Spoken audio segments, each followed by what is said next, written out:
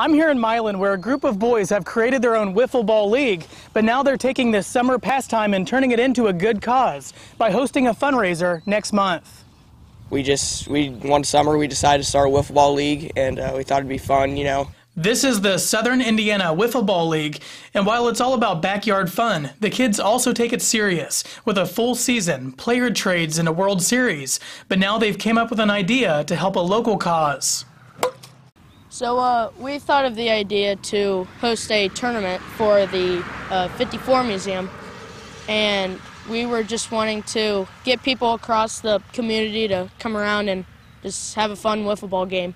The Milan 1954 Basketball Museum is in the middle of a $3 million capital campaign that will preserve the historic landmark while also creating event spaces, including this, that'll be known as Legend Square. And all of the proceeds from the tournament will go toward the campaign. Anybody's welcome to join. And families, if you want to join, you can get 5 to 7 members of your family together and come out and join. It's $80.